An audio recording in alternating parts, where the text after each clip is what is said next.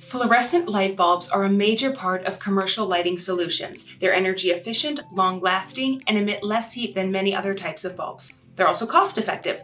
Schools, commercial spaces, retail stores, restaurants, most utilize fluorescent lamps. Even the CFLs in our own homes are fluorescent. That's a lot of bulbs. And while the list of benefits for fluorescent bulbs makes it easy to use them, we also need to look at the disadvantages, one in particular, mercury.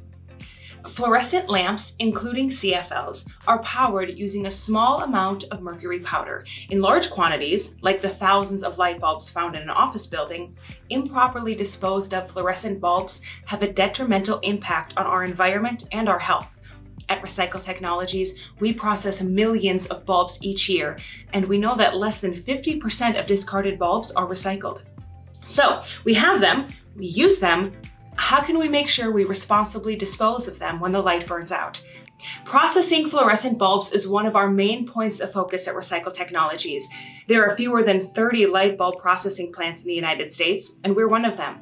We were the second light bulb processor in existence in the US and have been operating for more than 25 years. Our negative air pressure processing machine uses a series of crushers, conveyor belts, vacuums, and filters to break down and sort the various materials that make up a light bulb, specifically the glass, aluminum, and mercury powder.